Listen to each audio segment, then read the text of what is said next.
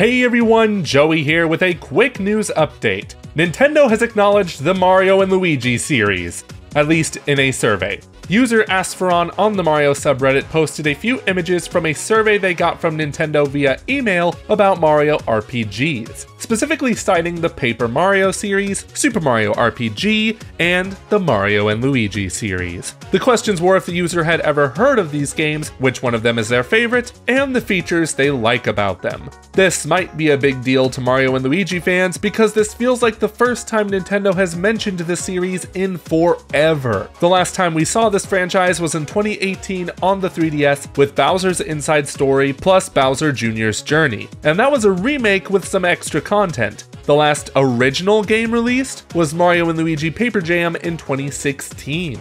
Does the mention of this series in the survey indicate that we might finally see it return sometime in the near future?